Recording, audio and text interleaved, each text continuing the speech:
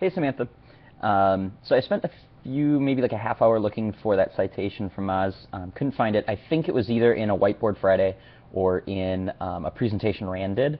So it's a little bit trickier to find. It's not something easily searchable, but I'll keep looking for it. And I may be mistaken. Might have been a different citation or something like that. So just take it with a grain of salt, I guess, when you're looking at what to do.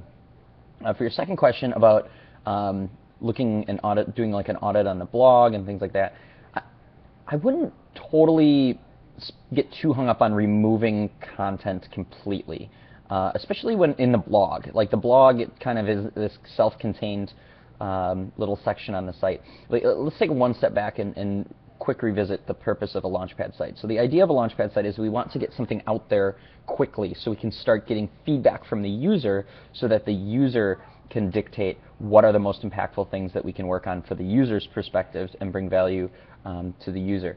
What we don't want to do, what we want to avoid is the traditional route where we sit in the back office for 3 months tinkering away on this thing in our own bubble with very, very minimal or no user interaction, which is a very designer-driven process, versus getting something out there, letting the users play with it, and letting them dictate what to work on, which is a user-driven process.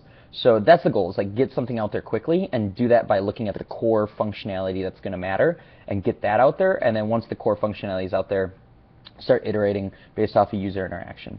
So if it's content they've already created, it's already in their blog, it's already set up, like you could put that, when we make a list of all the wish list items that we want to do, that might end up on the wish list, like, hey, we need to do a blog audit, or we need to figure out how we improve old content or something like that. You're probably going to have the conversation of like, how do we refresh it and allow that old content to have new life and revive it, or the conversation might be around how do we, like there might be an action item around how do we improve like the UX or the navigation of the blog in terms of tagging, categorization, search functionality, all that. You might have one on there on like what do we need to cut out, but my assumption is that that card of what we need to cut out is going to be pretty low in the priority of impactful items that you can do. So I wouldn't get totally hung up on that. I think there's probably a lot more impactful things you can do on a Launchpad site. And so hopefully that gives you a little bit of context on where to focus your efforts and not get too hung up on that.